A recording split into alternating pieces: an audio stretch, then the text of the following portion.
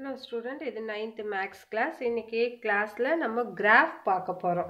graph வந்து எப்படி வரையுது, questions எப்படி கொடுப்பாங்க, அதுக்கு நம்ம எப்படி சொல்யூஷன் கண்டுபிடிக்கிறது அப்படின்றது தான் இன்னைக்கு கிளாஸ்ல நம்ம பார்க்க போறோம். நம்மளுடைய 9th maths portionல பாத்தீங்கன்னா மொத்தம் 17 sum கொடுத்திருக்காங்க.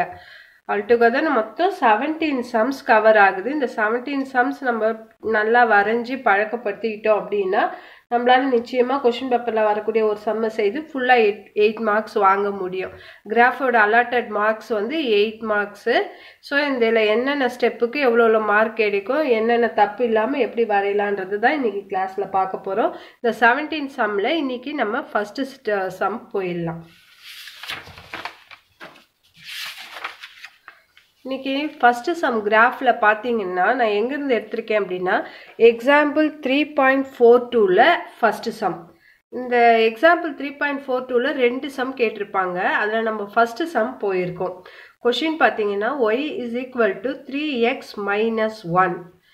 இதுதான் ஈக்குவேஷன். இது வந்து லீனியர் ஈக்குவேஷன் சொல்லுவாங்க. ஏன்னா பவர் வந்து 1 எதுமே இல்லனா 1 இருக்கதா அர்த்தம். x ஓட பவர் 1, y ஓட பவர் 1 எதுமே இல்லனா இதுக்கு பேர் 1 இருக்கதால லீனியர் ஈக்குவேஷன். இது இல்லாம வேர்டிங்ஸ் நிறைய கொடுத்திருப்பாங்க. English மீடியத்துக்கு draw the graph for the equation கொடுத்திருப்பாங்க. தமிழ் மீடியத்துக்கு வரைபடம் வரைக அது மாதிரி கொடுத்திருப்பாங்க. சோ அந்த வேர்டிங்ஸ்லாம் நமக்கு தேவையில்லைன்றதால நான் ஈக்குவேஷன் மட்டும் எடுத்துக்கிட்டேன். இப்போ இந்த ஈக்குவேஷனை எப்படி சால்வ் பண்ணி நம்ம கிராஃப் வரையிறது அப்படின்றது தான் நம்ம இன்னைக்கு பார்க்க போறோம். ஃபர்ஸ்ட் பாத்தீங்கன்னா நம்மளுடைய கிராஃப் பேப்பர்ல பாத்தீங்கன்னா இந்த மாதிரி ரெண்டு சைடு இருக்கும். இந்த சைடு வந்து பாத்தீங்கன்னா ரூல்டா இருக்கும். இந்த இடம் தான் நம்ம கால்குலேஷன் பண்ணி வொர்க் அவுட் பண்ணக்கூடிய ஏரியா. இந்த சைடு வந்து கிராஃப் சைடு. இந்த சைடுல வந்து நம்ம கிராஃப் வரைய போறோம். ஃபிகர் எப்படி வருது அப்படின்றது கிராஃப் வந்து இங்க பிளாட் பண்ண போறோம். சரிங்களா? இப்போ இந்த ரூல்டு சைடை வந்து நம்ம என்னென்ன டாபிக்ல கொடுக்கணும், நம்மளுடைய பேப்பர் பிரசன்டேஷன் எப்படி இருக்கணும் அப்படின்னா இந்த 3 டாபிக்ஸ் நீங்க கவர் பண்ணணும். கண்டிப்பா எல்லா கிராஃப் சம்முக்குமே இந்த 3 டாபிக்ஸ் கவர் பண்ணணும். ஃபர்ஸ்ட் டாபிக் பாத்தீங்கன்னா table, second topic points to be blotted, third topic scale. இந்த 3 டாபிக் நல்லா ஞாபகம் வச்சுக்கிட்டு இந்த 3 டாபிக்கையும் நீங்க எழுதிடணும். தமிழ் மீடியம் பாத்தீங்கன்னா அட்டவணை, குறிக்க வேண்டிய புள்ளிகள், அளவு திட்டம். இந்த 3 பாயிண்ட் நீங்க எழுதிக்கலாம். தமிழ் மீடியம் ஸ்டூடெண்ட் இது மாதிரி எடுத்துக்கலாம். சரிங்களா? இப்போ இந்த ஃபர்ஸ்ட் இந்த டேபிள் சொல்லியிருக்கேன் பாத்தீங்களா, இந்த டேபிளுக்கு இந்த மாதிரி ஒரு சின்ன டேபிள் வந்து கன்ஸ்ட்ரக்ட் பண்ணிக்கோங்க. இதுல பாத்தீங்கன்னா ஒரு 3 பாயிண்ட்ஸ் நம்ம குறிக்கிறதுக்கு தேவையான மாதிரி இருந்தா போதுமானது. இது எப்படி பண்ணணும்னு நான் இப்போ உங்களுக்கு சொல்லித்தரேன். ஃபர்ஸ்ட் இந்த இடத்துல நம்ம என்ன எழுதிக்கலாம்னா எக்ஸ் ஆக்சிஸ்னு எழுதிக்கலாம். இந்த ரோல வந்து y ஆக்சிஸ்னு எழுதிக்கலாம். பாருங்க x axis y axis. x ஆக்சிஸ்க்கு ஒரு 3 பாயிண்ட்ஸோ y ஆக்சிஸ்க்கு 3 பாயிண்ட்ஸுக்கும் தேவையான இடம் விட்டு ஒரு டேபிள் கன்ஸ்ட்ரக்ட் பண்ணியிருக்கோம். சரிங்களா? இப்போ நம்ம என்ன செய்யணும், x ஆக்சிஸ்க்கு நாமளா பாயிண்ட் கொடுத்துக்க வேண்டியது தான். என்னென்ன பாயிண்ட் கொடுக்கலாம் அப்படின்னா ஒரு 3 பாயிண்ட்ஸ் எது வேணாலும் கொடுக்கலாம், நம்ம இஷ்டம் தான். நான் என்ன பண்றேன், சென்டரா 0வும் இந்த சைடு +1ம் இந்த பக்கம் -1ம் இந்த 3 பாயிண்ட்ஸ் நான் கொடுத்துக்க போறேன். நீங்க எந்த பாயிண்ட் வேணாலும் கொடுக்கலாம். இந்த 1 0 -1 இதெல்லாம் பாத்தீங்கன்னா நம்மளுக்கு ப்ராடக்ட்டுக்கு ஆட் பண்றதுக்குலாம் ஈஸியா இருக்கும்ன்றதால வெரி ஸ்மாலஸ்ட் நம்பரா நம்ம எடுத்துக்கிறோம். சரிங்களா? -1 0 1 3 பாயிண்ட்ஸ் மினிமம் 3 பாயிண்ட்ஸ் இருக்கணும்.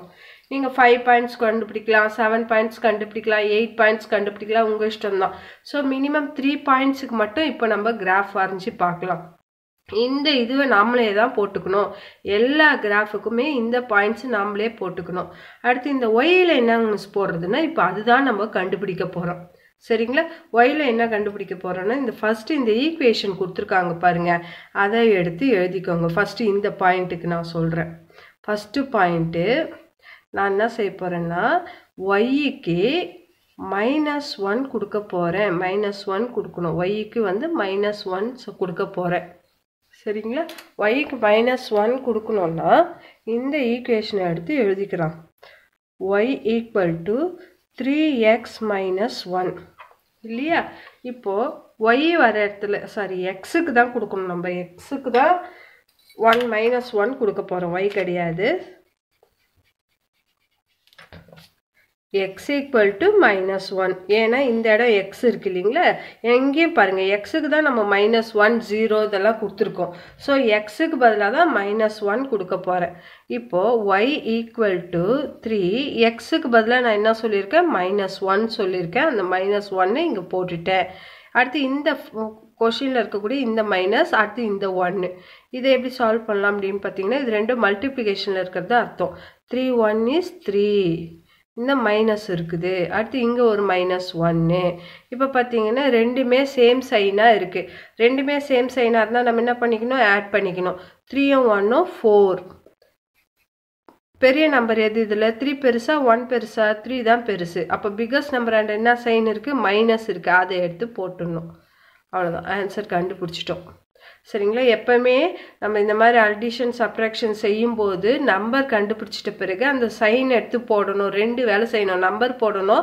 அடுத்து அந்த சைன் போடணும் ப்ளஸ்ஸா மைனஸான்னு பார்த்து போடணும் என்ன போடுறதுன்னா பெரிய நம்பராண்ட என்ன சைன் இருக்கோ அதை எடுத்து இங்கே போடணும் ஸோ நம்ம இங்கே எக்ஸுக்கு -1 கொடுத்தோம்னா ஒய்யோட வேல்யூ நம்மளுக்கு இது ஒய் இந்த ஒய்யோட வேல்யூ என்ன கிடைக்குது -4 கிடைக்குது சரிங்களா அப்போ அந்த -4 எடுத்துன்னு வந்து இங்கே போட்டுக்கிட்டேன் இப்போ இந்த ஆன்சர் கண்டுபிடிச்சிட்டேன் இதே மாதிரி இப்போ ரெண்டாவது ஸ்டெப்பில் என்ன பண்ண போகிறேன் எக்ஸுக்கு 0 கொடுக்க போகிறேன் எக்ஸுக்கு 0 அப்படின்னு கொடுத்தேன்னா கொஷின் அது y equal to 3x minus 1 இப்போது y equal to 3 எக்ஸுக்கு பதிலாக நம்ம என்ன போட போகிறோம் 0 போட போகிறோம் மைனஸ் இந்த 1 கொஷினில் இருக்கிறது அப்படியே எழுதுகிறேன் பாருங்கள் 3 அப்படியே போட்டாச்சு எக்ஸுக்கு பதிலாக 0 இந்த மைனஸ் இந்த 1 போட்டாச்சு இப்போது y equal to 3 0 எவ்வளோ 0 அடுத்து இந்த -1 3 எந்த நம்பரை 0வால் மல்டிப்ளை பண்ணாலும் 0 தான் வரும் ஸோ மல்டிப்ளிகேஷன் பண்ணும்போது 0 போடணும் 3 போடக்கூடாது இப்போ 0ல் -1 போச்சுன்னா எவ்வளோ ஆன்சரு -1 தான் இந்த 1 இருக்கக்கூடிய சேம் சிம்பிளோட இந்த -1 கிடைக்கும் ஸோ எக்ஸுக்கு 0னா ஒய்யோட வேல்யூ என்ன கிடைச்சிருக்கு -1 கிடைச்சிருக்கு ஸோ அந்த -1 எடுத்துகிட்டு போயிட்டு இங்கே போட்டுட்டேன் இப்போ லாஸ்ட்டாக தேர்ட் இது கண்டுபிடிக்கிறோம் தேர்ட் பாயிண்ட்டு கண்டுபிடிக்கிறோம் தேர்டுக்கு நான் இங்கே போயிடுறேன் நீங்கள் இங்கே சைடில் இப்படி ஒரு கோடு கூட போட்டுக்கோங்க சரிங்களா இப்படி ஒரு கோடு போட்டுட்டு அந்த இடத்துல கூட நீங்கள் இந்த ஒர்க் அவுட் பண்ணிக்கலாம் இதை ஜஸ்ட் பென்சிலில் கூட பண்ணிக்கலாம் இப்படி கூட ஒரு கோடு போட்டுருங்க நீங்கள் போட்டுட்டு அதுக்குள்ளாரியே இது எழுதிடுங்க இது வந்து தமிழ் மீடியம் இங்கிலீஷ் மீடியம் ரெண்டுமே நான் எழுதியிருக்கேன் நீங்கள் ஏதாவது ஒன்று தான் எழுதணும் நீங்கள் எந்த மீடியமோ அந்த மீடியம்க்கு உண்டான வேர்டிங்ஸ் மட்டும் எடுத்துக்கோங்க ஸோ இந்த பக்கம் ஒரு கோடு போட்டு கால்குலேஷன் இந்த பக்கம் பண்ணிக்கலாம் இப்போ எக்ஸ் ஈக்குவல் டு என்ன கொடுக்கணும் தேர்டில் 1 கொடுக்கணும் x equal to 1 கொஷினே எழுதுறேன் y equal to 3x minus 1 y equal to 3 xக்கு பதிலாக 1 போடுறேன் -1 இப்போ பாருங்க 3 1 is 3 இது மல்டிப்ளிகேஷன் 3 1 is 3 அடுத்து இந்த -1 இப்போ 3ல 1 சப்ட்ராக்ட் பண்ணா 2 இப்போ சைன் பண்ணணும் சைன் போடணும் ப்ளஸ்ஸா மைனஸானும்போது 1 பெருசா 3 பெருசா 3 தான் பெருசு அப்போ 3 ஆண்டு இருக்கக்கூடிய ப்ளஸ் சிம்பிள் அது போடவே வேண்டாம் ஏன்னா எதுவும் போடலனாலும் அங்கே ப்ளஸ் இருக்கிறது அர்த்தமாயிடும் ஸோ நம்மளுக்கு எக்ஸுக்கு 1 இருந்தால் ஒய்க்கு என்ன வேல்யூ கிடைச்சிருக்கு 2 கிடைச்சிருக்கு இப்போ பாருங்கள் நம்மளுடைய டேபிள் வந்து ஃபில் ஆயிடுச்சு ஃபுல்லாக டேபிள் வந்து ஃபில் ஆயிடுச்சு அவ்வளோதான் டேபிள் முடிச்சிட்டாலே கிராஃப் முடிஞ்சிடுச்சின்னு அர்த்தம் இந்த டேபிள் கம்ப்ளீட் பண்ணுறது தான் கஷ்டம் ஏன்னா எங்கேயாவது ஒரு ப்ளஸ்ஸோ மைனஸோ கால்குலேஷன் தப்பாச்சுன்னா டேபிள் தப்பாயிடும் டேபிள் தப்பாச்சு ஆட்டோமேட்டிக்காக எல்லாமே தப்பாக தான் வரும் ஸோ டேபிள் வந்து கிளியராக கவனமாக செய்யணும் 3 பாயிண்ட் தான் உங்களை கண்டுபிடிக்க சொல்லியிருக்கோம் இந்த 3 பாயிண்ட்டே நல்லா தெளிவாக கண்டுபிடிக்கணும் டேபிள் முடிஞ்சிடுச்சு ஸோ நெக்ஸ்ட் ஸ்டெப்பு பார்த்தீங்கன்னா பாயிண்ட்ஸ் டு பி பிளாட்டட் இந்த பாயிண்ட் இப்படி எடுக்கணும் ஒரு எக்ஸ் பாயிண்ட் ஒரு ஒய் பாயிண்ட் சேர்த்து எடுக்கணும் ஸோ ஃபஸ்ட்டு பாயிண்ட் என்ன -1, -4 இது ரெண்டும் சேர்த்து எடுத்துட்டோம் அடுத்த பாயிண்ட் என்ன 0, -1 அடுத்த பாயிண்ட் என்ன 1, 2 அவ்வளோதான் points to be blotted 3 points over அடுத்தது ஸ்கேல் எடுத்துக்கலாம் ஸ்கேல் அப்படின்னு வரும்போது பாருங்கள் X axis 1 centimetre equal to 1 unit Y axis 1 centimetre equal to 1 unit இது கண்டிப்பாக எழுதணும் இதை நீங்கள் மெமரைஸ் பண்ணி வச்சுக்கோங்க ஸோ மெமரைஸ் பண்ணிவிட்டு X axis 1 centimetre equal to 1 unit Y axis 1 centimetre equal to 1 unit எழுதிடலாம் தமிழ் மீடியமாக இருந்தால் இதோ இங்கே எழுதுகிறேன் பாருங்கள் தமிழ் மீடியத்துக்கு எக்ஸ் அச்சில் 1 சென்டிமீட்டர் ஈக்குவல் டு 1 அலகு. y அச்சில் 1 சென்டிமீட்டர் ஈக்குவல் டு 1 அலகு. தமிழ் மீடியம் ஸ்டூடெண்ட் இதை வந்து ஃபாலோ பண்ணிக்கோங்க, இங்கிலீஷ் மீடியம் வந்து இதை ஃபாலோ பண்ணிக்கோங்க. இதை வந்து நம்ம அழகாக ஒரு பாக்ஸ் பண்ணிடணும். எப்போவுமே ஸ்கேலுக்கு வந்து நம்மளுக்கு மார்க் இருக்குது, அதனால் ஏனும் தானோன்னு எழுதக்கூடாது. இதுக்கு தமிழில் பேர் வந்து அளவு திட்டம். இதை வந்து நம்ம பாக்ஸ் பண்ணிட்டோம்னா முடிஞ்சிருச்சு.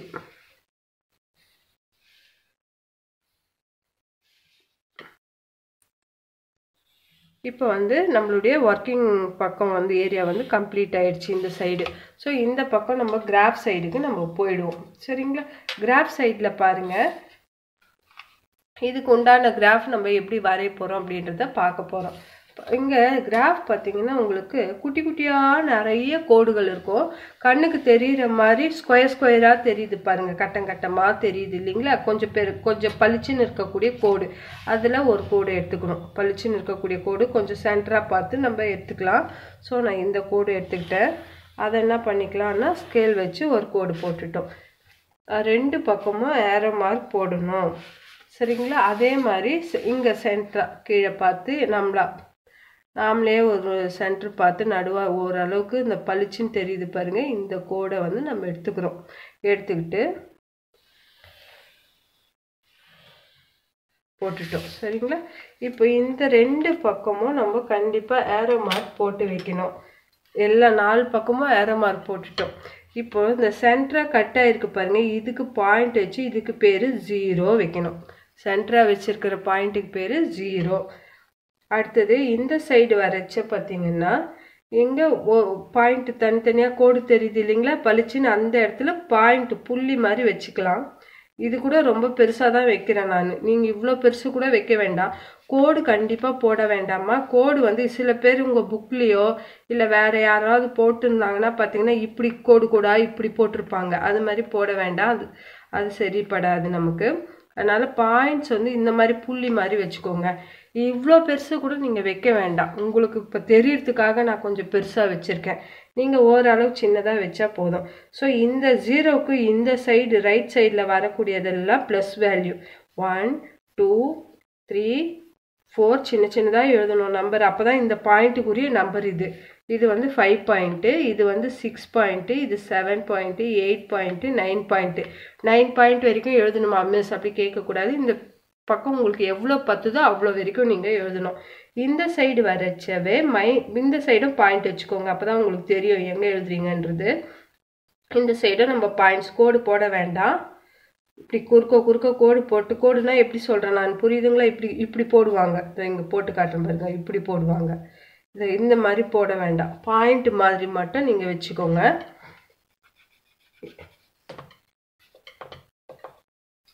பாயிண்ட் மாதிரி நம்ம வச்சுட்டோம். இப்போ இந்த 0க்கு இந்த சைடில் வந்து நம்ம என்ன பண்ணுறோம், பாயிண்ட்டை குறிக்கும் போது -1 குறிக்கிறோம். இந்த இடம் வந்து -2.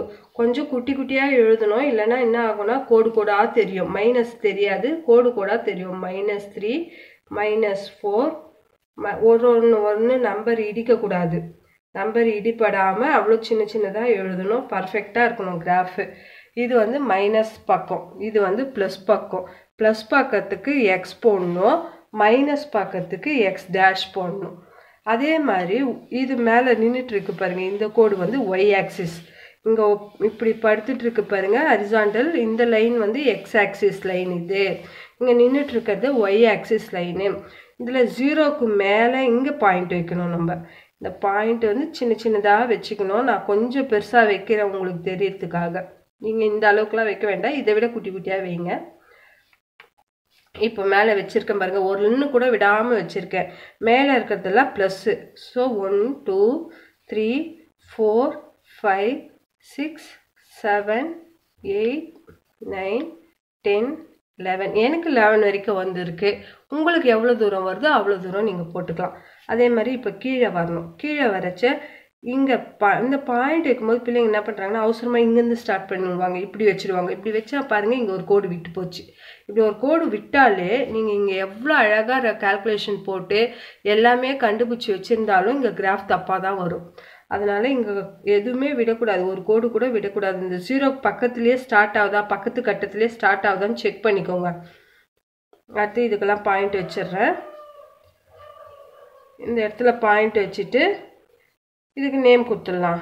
மேலே ப்ளஸ் வேல்யூனா இங்கே என்ன வரப்போகுது, மைனஸ் வேல்யூ. -1 -2 -3 -4 -5 -6 -7 -8 -9 -10 -11 -12 அது வரைக்கும் எனக்கு பத்துச்சு.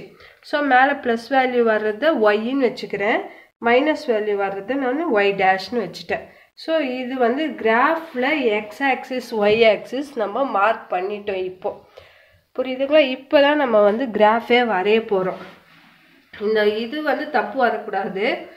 ஒன்லி நீங்கள் எதுவுமே போடாமல் இது வரைக்கும் போட்டு வச்சுருந்தீங்கனாலே கிராஃபில் இந்த எக்ஸ் ஆக்சிஸ் ஒய் ஆக்சிஸ் கரெக்டாக மார்க் பண்ணுறதுக்கு உங்களுக்கு 2 மார்க்ஸ் கிடைக்கும் இதுக்கு. அதனால் இது ரொம்ப முக்கியம், தப்பு வரவே கூடாது. இந்த இடம் எல்லா கிராஃபுக்குமே சேம் இதே மாதிரி தான் நம்ம மார்க் பண்ண போகிறோம். சரிங்களா? இப்போ போய் நம்ம கிராஃப் பாயிண்ட் பண்ணலாம். இங்கே பாயிண்ட்ஸ் டு பி பிளாட்டட் எழுதியிருக்கோம் பார்த்தீங்களா, இந்த 3 பாயிண்ட்ஸை தான் நம்ம இப்போ இங்கே மார்க் பண்ண போகிறேன். இப்போ பாருங்கள், ஃபஸ்ட்டு பாயிண்ட் என்னது, -1, -4 இருக்குது. -1, -4 இந்த ஃபஸ்ட்டு வர்றது எக்ஸ் ஆக்சிஸில் எடுக்கணும். இது வந்து எக்ஸு, இது வந்து ஒய்யில் வைக்கணும். எப்பவுமே வந்து எல்லா சம்முக்குமே வந்து ஃபஸ்ட்டு நம்பர் எக்ஸாகவும் செகண்ட் நம்பரை வந்து நம்ம ஒய் ஆக்சிஸ்லேயும் எடுக்கிறோம்.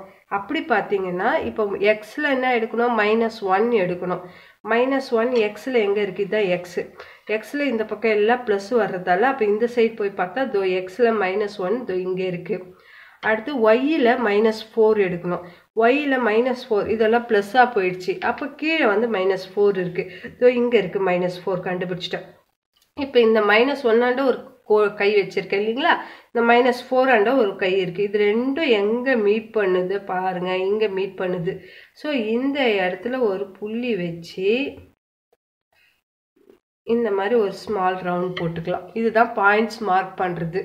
சரிங்களா? இந்த பாயிண்ட்டுக்கு பேர் என்ன நான் வச்சுருக்கிறது, இந்த பாயிண்ட்டோட பேர் என்ன வச்சுருக்கோம், -1, -4 இந்த பாயிண்ட்டோட பேர். அடுத்த பாயிண்ட் என்னது, 0. இது ஃபஸ்ட்டு பாயிண்ட் வந்து எக்ஸ்ன்னு வச்சுக்கணும், அடுத்த பாயிண்ட்டு நம்ம ஒய்ன்னு வச்சுக்கணும். So first point 0, X ஆக்சிஸில் 0. எக்ஸுன்றது இந்த படுத்துட்டு இருக்க ஹரிசாண்டல் கோடு, இதில் 0 எங்கே இருக்குது, இங்கே இருக்குது. ஸோ அந்த 0வை நான் அப்படியே வச்சுக்கிறேன். அடுத்து -1 ஒய்யில், ஒய்னா நின்றுட்டு இருக்க கோடு, இதில் -1 எங்கே இருக்குது, இதோ இங்கே இருக்குது பாருங்கள், இதுதான் -1. 0ல் -1 போது 0லேயே வரணும். வரும்போது இது ஏற்கனவே புள்ளி இருக்கிறதால நான் அதை அப்படியே ரவுண்ட் பண்ணிக்கிறேன். சரிங்களா? இதோட பேர் இங்கே எழுதிடலாம். இதோட பேர் என்ன, 0, -1 இதோட பேரை நம்ம இங்கே எழுதிட்டோம். அடுத்தது 1, 2 இதுவும் ஃபஸ்ட்டு புள்ளி வந்து எக்ஸு, ரெண்டாவது புள்ளி வந்து ஒய். எக்ஸில் என்ன எடுக்கணும், 1 இதுதான் எக்ஸ் ஆக்சிஸ். 1 எங்கே இருக்குது, இது மைனஸ் ஆயிடுச்சு, அப்போ இது ப்ளஸ். இதோ இங்கே 1 இருக்குது, இதுதான் 1. அடுத்து ஒய்யில் என்ன எடுக்கணும், 2. ஒய்ன்றது நின்றுட்டுருக்க கோடு, +2 தானே, அப்போ மேலே இருக்குது இந்த +2. இங்கே கீழே வந்தால் -2 வந்தது. ஸோ இது 2. இந்த 1 நான் ஏற்கனவே மார்க் பண்ணியிருக்கேன், இது ஒரு 2. இது ரெண்டும் எங்கே மீட் ஆகுதோ அந்த இடத்துல இந்த இடத்துல புள்ளி வச்சு இதை போட்டுட்டேன். இப்போ இதுக்கு பேர் என்ன வச்சுருக்கோம், 1, 2. இந்த புள்ளிக்கு பக்கத்தில் எங்கே இடம் இருக்கோ அங்கே நம்ம எழுதிக்கிறோம். ஸோ 3 பாயிண்ட்டையும் நம்ம ஜாயின் வச்சுட்டோம். 3 பாயிண்ட் குறிச்சிட்டோம். இப்போ இந்த 3 பாயிண்ட்டையும் ஜாயின் பண்ண போகிறேன். எப்படின்னா, இந்த மேலே இருக்கிற ரவுண்டு உங்கள் கண்ணுக்கு தெரியக்கூடாது, உள்ளே இருக்கிற பாயிண்ட்டு தான் தெரியணும். பாயிண்ட் வந்து ஷார்ப்பாக வச்சுருக்கணும், 2 கோடு மீட் பண்ணுற இடத்துல கரெக்டாக வச்சுருக்கணும். ஸோ அந்த பாயிண்ட்டை மட்டும் கரெக்டாக வைங்க பார்க்கலாம். ஸ்கேல் கரெக்டாக ஒரு பாயிண்ட்டு கூட ஒதுங்கக்கூடாது. அந்த மாதிரி வச்சுட்டு ஒரு ஸ்கேல் வச்சு ஒரு கோடு போட்டு 2 பக்கமும் ஆரோ மார்க் போட்டுடணும். ஸ்ட்ரெயிட்டாக போட்டு 2 பக்கமும் ஆரோ மார்க் போட்டுடணும். இப்போ எங்கேயாவது கொஞ்சம் இடம் இந்த மாதிரி இருக்குது பாருங்கள், அங்கே இந்த கேள்வியை எடுத்து எழுதி வச்சிடணும். இப்போ இந்த இடத்துல நான் கொஞ்சம் இடம் இருக்குது, அதனால் அந்த கொஷின் எழுதுகிறேன். y = 3x - 1. இதுக்கு என்ன அர்த்தம் அப்படின்னா, இந்த ஈக்குவேஷனோட ஸ்ட்ரெயிட் லைன் இது, இந்த ஈக்குவேஷனோட லைன் இதுதான். ஸோ இந்த ஈக்குவேஷனுக்கு நம்ம கிராஃப் லைன் வரைஞ்சோம்னா இந்த மாதிரி தான் வரும். இதோடு வந்து கிராஃப் வந்து நம்மளுக்கு முடிஞ்சிருச்சு. சரி, இதுக்கு ஃபுல்லாக 8 மார்க்ஸ் போடுவாங்களா அப்படின்னா போட மாட்டாங்க. 1 மார்க் ஒன்று கட் பண்ணுவாங்க. ஏன் அப்படின்னா கிராஃபுக்குன்னு ஒரு ரூல் இருக்குது. இந்த சைடில் நம்ம கிராஃப் வரைஞ்சோம்னா எந்த கிராஃபாக இருந்தாலுமே இந்த ரைட் கார்னரில் ஸ்கேல் எழுதியிருக்கணும். ஸ்கேல்ன்றது நம்ம இங்கே சொன்னோம் பாருங்க, அதே தான். அதையே நம்ம இங்கே எழுதி வச்சிடணும். ஆனால் பென்சில் தான் யூஸ் பண்ணணும். இந்த side X axis 1 centimetre equal to 1 unit, y axis 1 centimeter equal to அதுவுமே 1 யூனிட். இதுக்கு என்ன அர்த்தம் அப்படின்னா ஒன்றா எடுத்திருக்கோம் பாருங்க. இங்கே எக்ஸ் ஆக்சிஸில் 1 2 3 4ன்னு ஒன்றா எடுத்துருக்கிறதால எக்ஸ் ஆக்சிஸ் 1 சென்டிமீட்டர் 1 யூனிட் வச்சுட்டோம். ஒய் ஆக்சிஸில் நம்ம 1 2 3 4ன்னு நம்பர் போட்டிருக்கிறதால அதையும் 1 யூனிட் வச்சுட்டோம். சம்டைம்ஸ் நம்ம இங்கே 2 4 6 8ன்னு கூட எடுக்கலாம். 5 10 15 அப்படியும் எடுக்கலாம். 10 20 30 40 அப்படியும் எடுக்கலாம். இப்போ 10 20ன்னு எடுத்தோம்னா 10 யூனிட் போடணும். 5 10 15 போட்டோம்னா 5 யூனிட் போடணும். 2 4 6 8 10ன்னு எடுத்தோம்னா 2 யூனிட் போடணும். ஆனால் இந்த கிராஃபுக்கு நம்ம 1 1ஆவே எடுத்ததால இது வந்து 1 யூனிட் அப்படின்னு மட்டும் நம்ம போட்டிருக்கோம். ஸோ இந்த ரைட் கார்னரில் கண்டிப்பாக ஸ்கேல் எழுதி அதை நம்ம பாக்ஸ் பண்ணிட்டோம்னா நம்மளுடைய கிராஃப் வந்து கம்ப்ளீட் ஆயிடுது.